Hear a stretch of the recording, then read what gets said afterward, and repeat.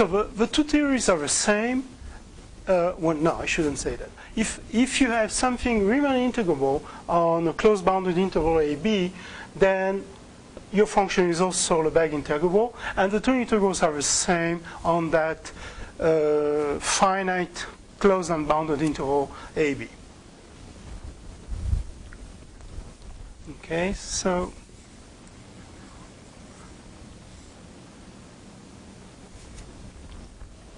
the proof of that. Right. What?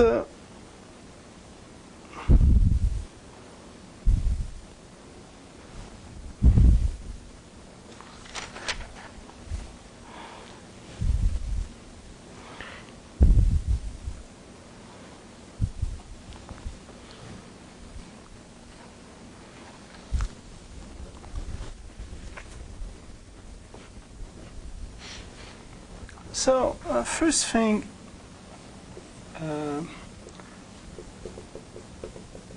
partition of AB is a finite collection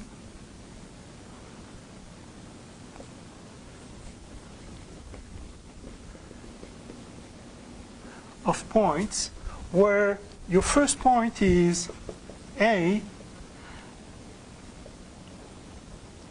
and your last point is B.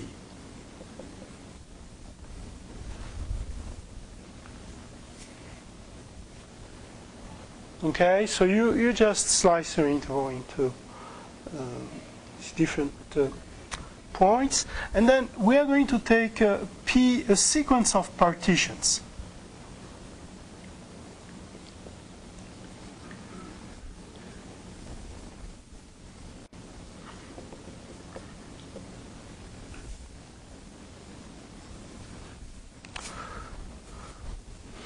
And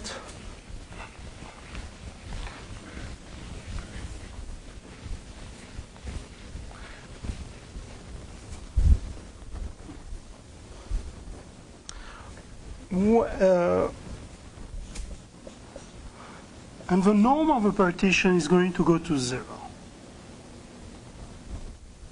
Okay, so you keep slicing your AB in smaller and smaller intervals. Okay, the norm of the partition is the largest one of these intervals. Well, you want the largest one to be going to 0. Okay, so you keep adding points there. And okay, so what else?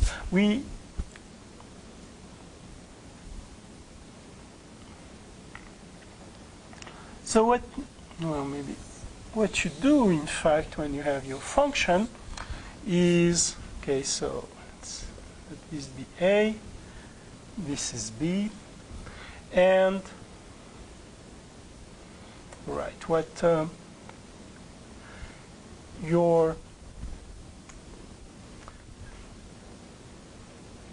you take the lowest point for each one of these intervals, let's say. And you construct like this a kind of simple function, but it's not really a simple function because it could be negative. But it's a step function. And that's what, so for partition Pn, you are going to have a function ln, which is going to be the sum of lower bound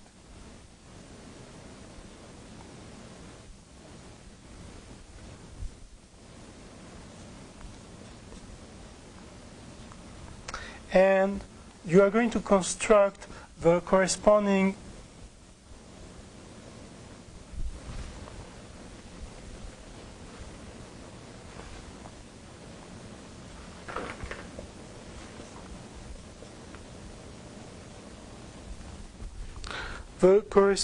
upper function. So instead of taking the minimum here, you'll take the maximum on this interval. And you construct that. So in order to have two step functions, and in order to have your function g squeezed between the lower and the upper one for every n.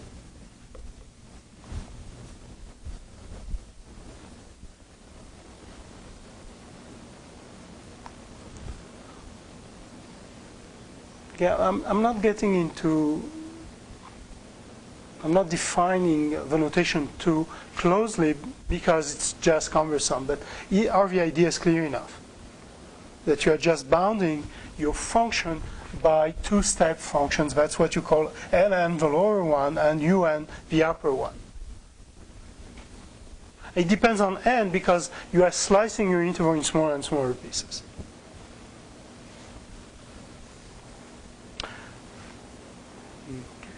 Now, one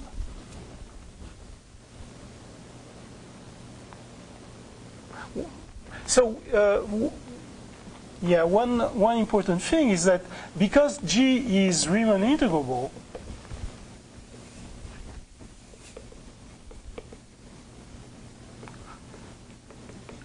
G must be bounded.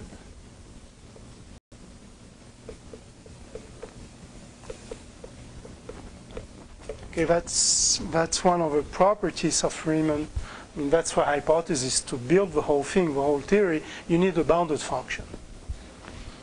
So, and the way you construct your ln and un, the bound is the same. So if G is less than K, so are ln and un.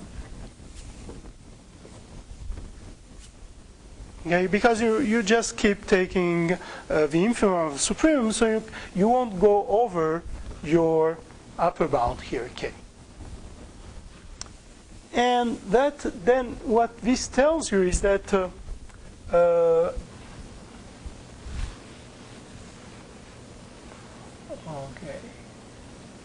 Yeah, this tells you that the ln and un are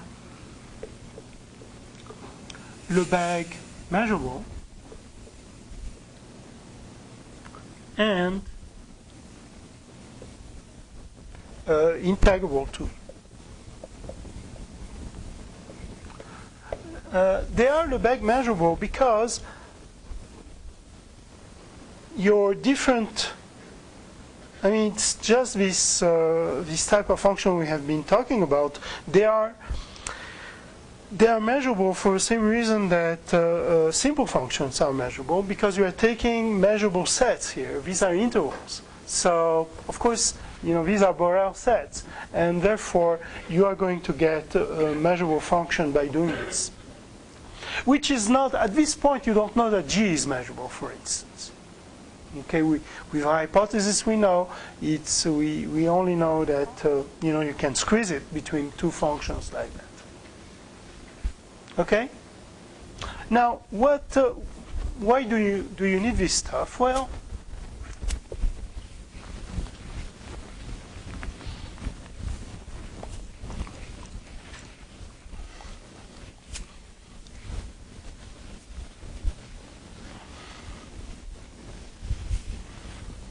when you do the integral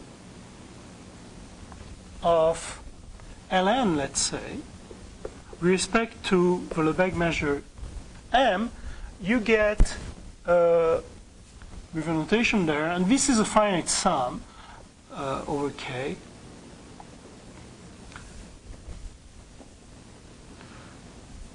And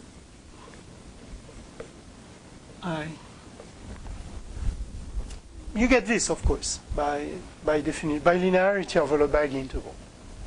Okay, one m is the lower bound for your function, the other m is the Lebesgue measure. Sorry to use the same letter. Now, this is called the lower Darboux sum.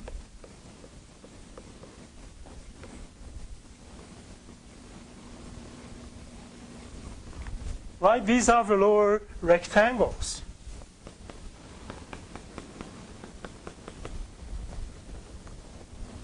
And then you do the same thing with the upper dm, and you get the upper Darboux sum.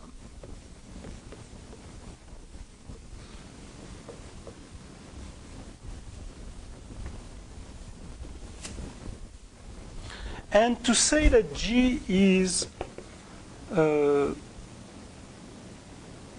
Riemann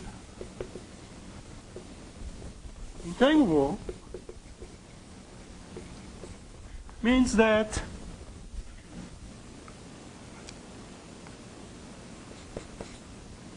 these two sums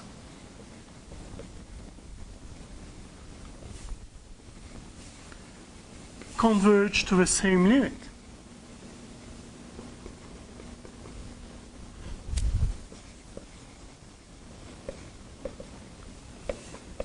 And that limit is precisely what we call the Riemann integral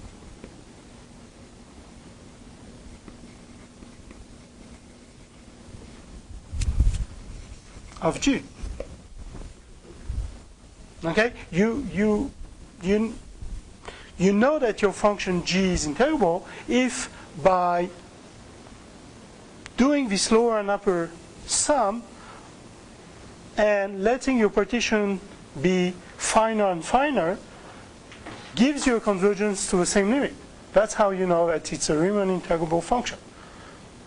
Okay, that's how you construct your Riemann integral. Okay? So,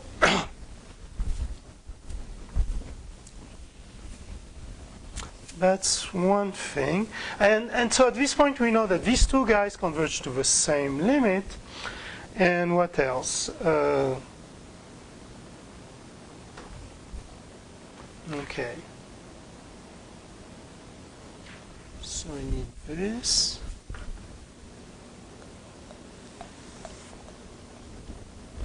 Now the other ingredient that I need is that Ln is an increasing sequence of functions. Do you see why? Okay, you are taking finer and finer partitions, so your infimum on every interval is going to be higher and higher. Okay, and for symmetric reason, your UN is decreasing. Is a decreasing sequence. So you have a limit L, which is finite because all these things are bounded, and the limit U.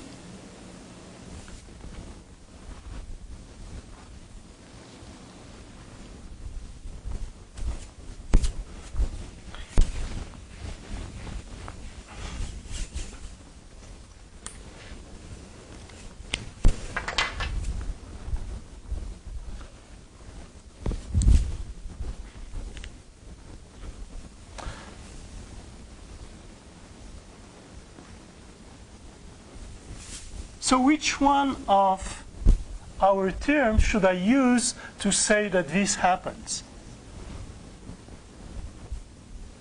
Why can I pass to the limit under the integral? Dominated convergence theorem is the right answer. They are monotone, so you may think I'm going to use the monotone convergence theorem. Not a good choice in this case because you don't know that these are positive functions. Okay? But the dominated convergence theorem works, and always when you use that, you need to be very precise. What is your dominating function? Well, in this case, your dominating function is the constant k.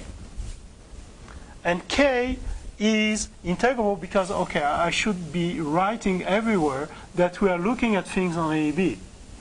Because the integral of k on AB with respect to the Lebesgue measure is k times b minus a. So this is integrable. This argument would not work if we were integrating on an unbounded interval. Okay? Same thing for the upper one. You also know that your UN by the dominated convergence theorem again converges to the upper one.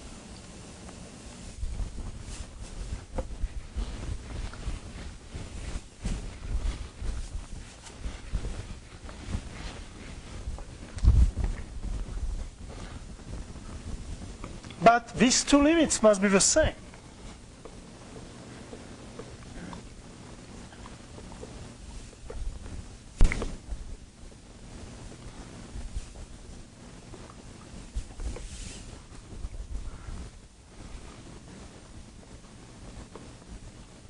right? Because G is Riemann integrable, therefore the Darboux sums converge to the Riemann integral. So the two limits are the same, and they are equal to the Riemann integral.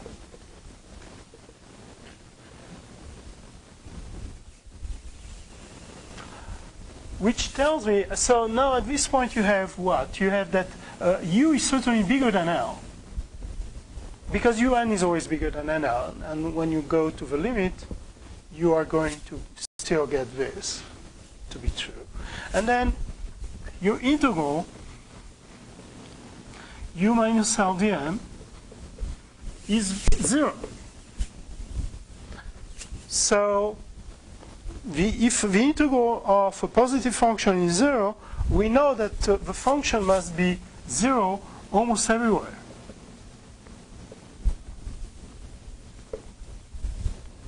With respect to the Lebesgue measure.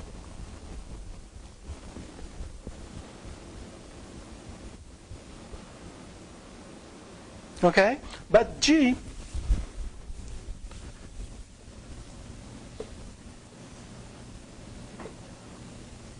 is squeezed between U and L.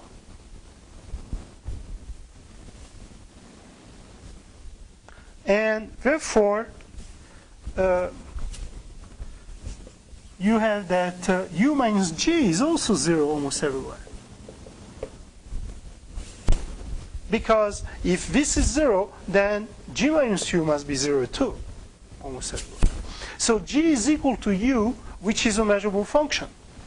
And M is the Lebesgue space is a complete Lebesgue, is a complete measure space, which means that all the null sets are measurable. So this implies that G is Lebesgue measurable.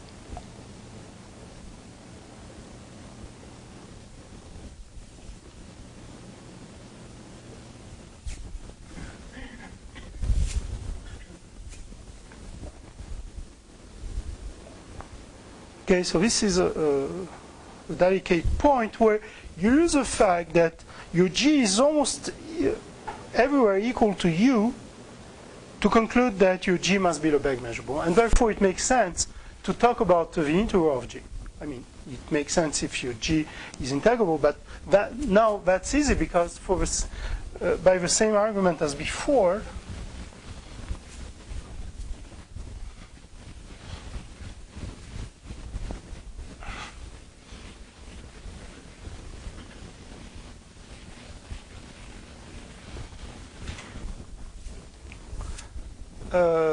what you do is you simply say that your G is less than this K, and K is integrable, therefore G is Lebesgue integrable.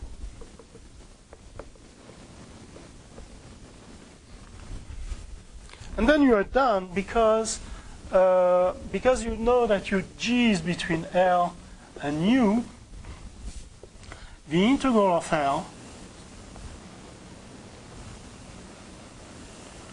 respect to M is less than the integral of G respect to M, which is less than the integral of U respect to M. But we have already shown that these two are the same thing. They're equal. And they are equal to the Lebesgue, to the Riemann integral. So this guy must be equal to that too. Okay? So that's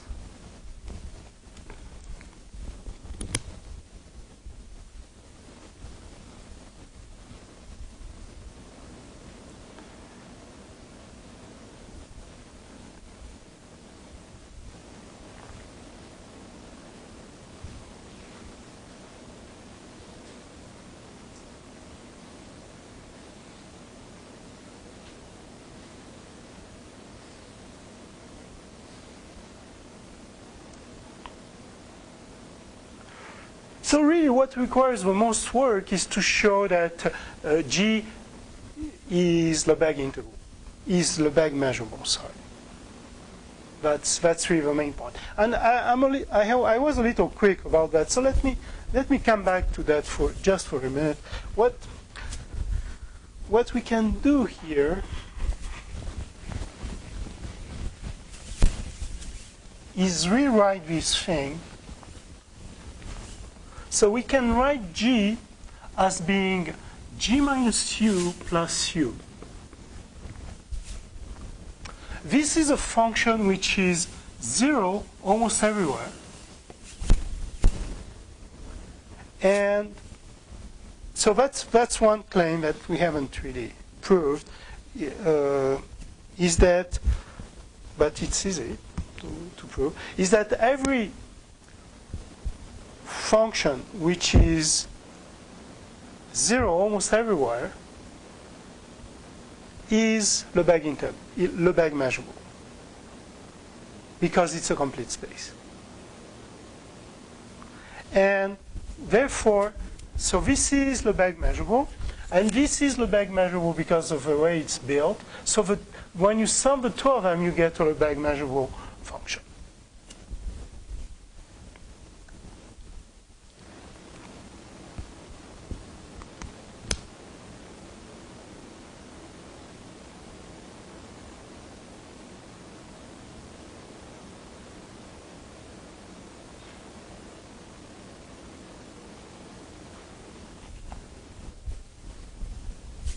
Okay, and what else can we say? Well, the crucial thing is that U minus G equal to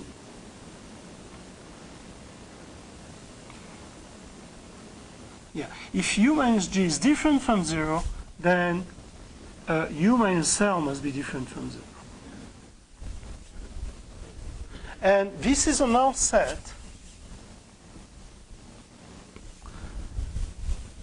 And therefore, you are a subset of a null set, and this must be Lebesgue measurable.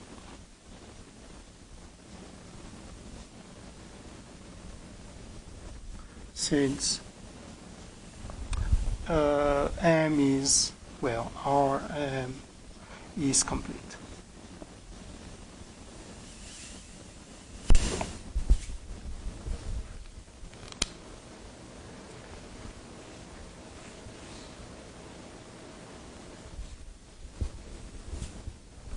So that's an important theorem, because it tells us, well, if you have a Lebesgue integral, just use what you know about Riemann integrals, and you can use a fundamental theorem of calculus and get your Lebesgue integral, for instance.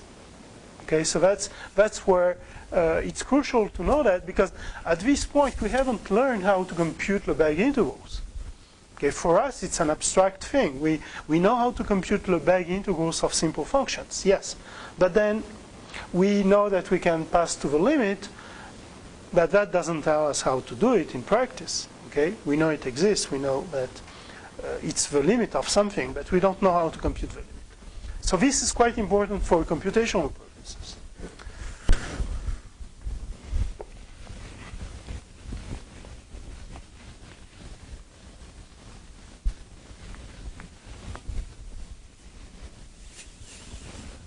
So for instance, if I want to compute the Lebesgue integral of exponential minus x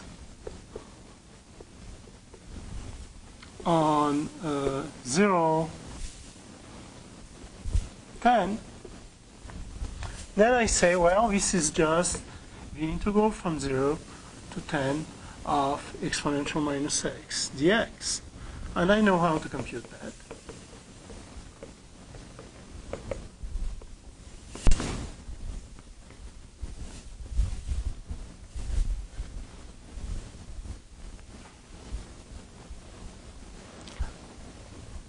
Now, more interesting is, what do you do if you need to compute this same integral over 0 infinity?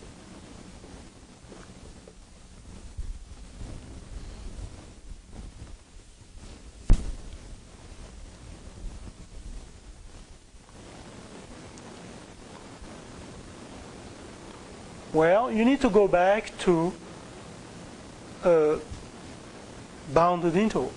So in order to do that, you say that this is the limit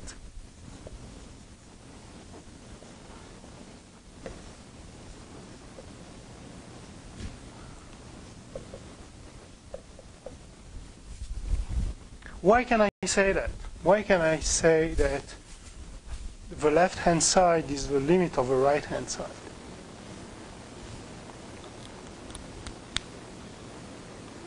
Which theorem can I use?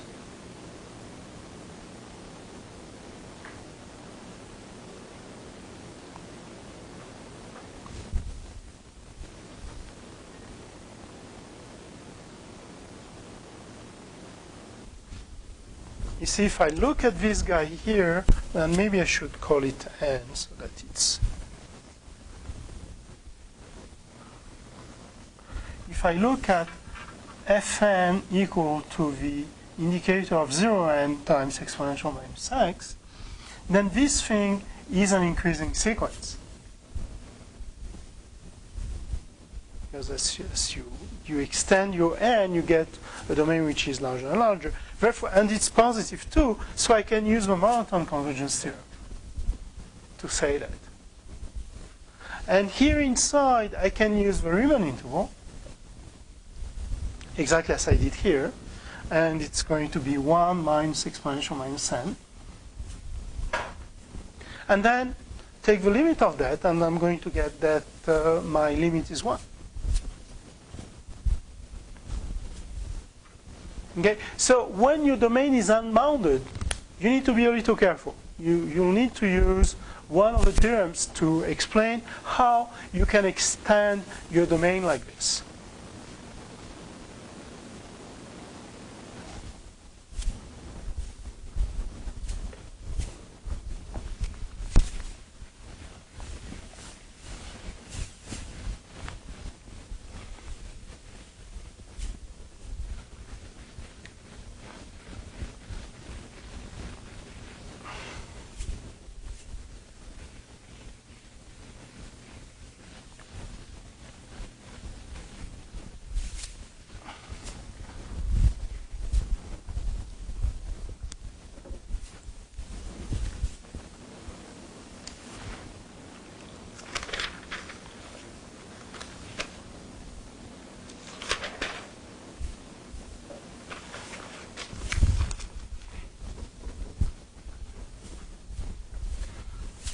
Next result, assume that G is defined on AB. G is Riemann integrable if and only if G is continuous almost everywhere on AB.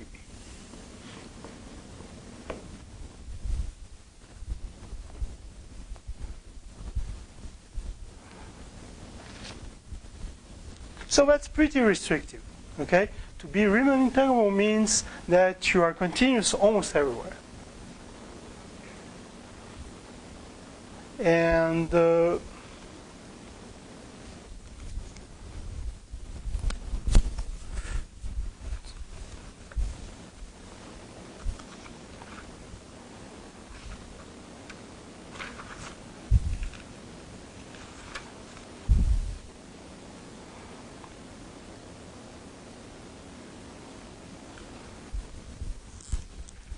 yeah, we also need to define unbounded here. I will not prove that. It's not that difficult, but it's a little technical. You have many details. It takes a long time to get to it. But the result is very beautiful, I mean, because it really gives you a very nice relation between Lebesgue and Riemann integration, because this almost everywhere means that the Lebesgue measure of the point x where G is not continuous is 0. That's That's how the Lebesgue measure comes into play. Is that you measure the discontinuities and you get that it's a null set with respect to the Lebesgue measure.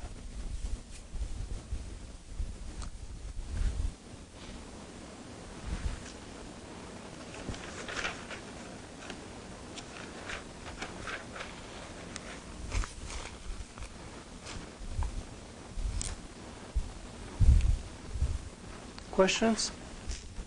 So let me assign homework for next week.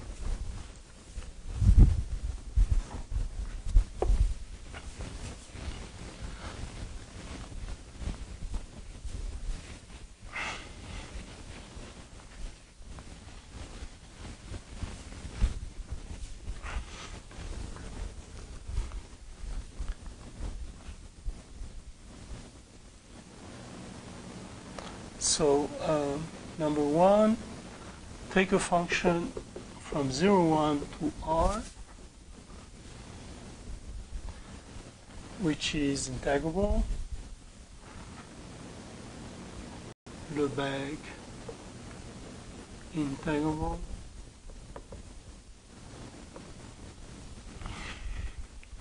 And compute the limit as n goes to infinity of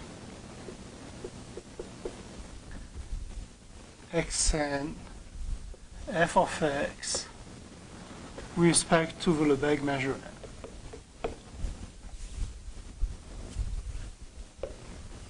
Number two, take a positive function which is measurable.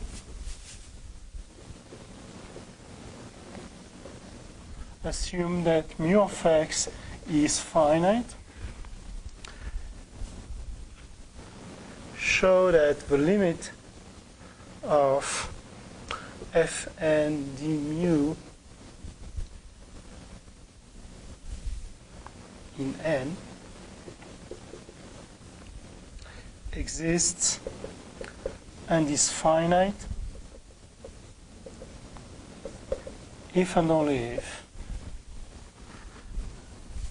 mu of the set f bigger than 1 is 0.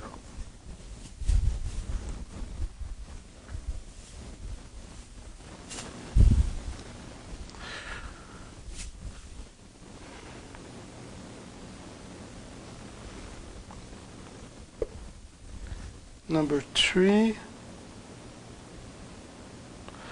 assume that fn converges to f on 0, 1.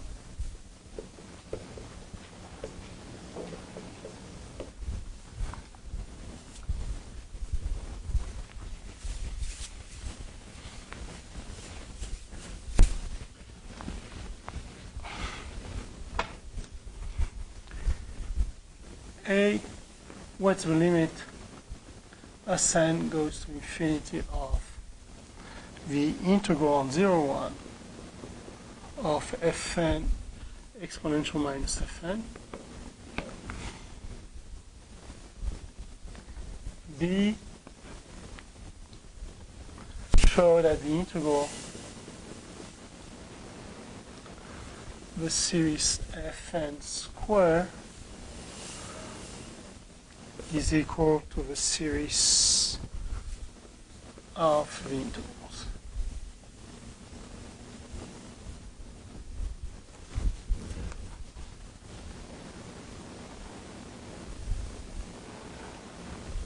Four, compute the limit as n goes to infinity of 0 and 1 minus x over n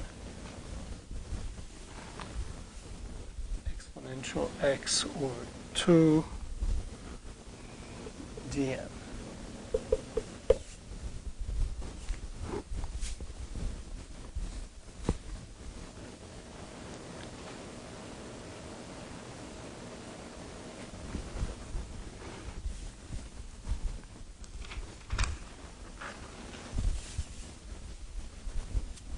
So next week I'll bring a review, and we'll go over the review the following week, and we'll have test 2 on November 14th.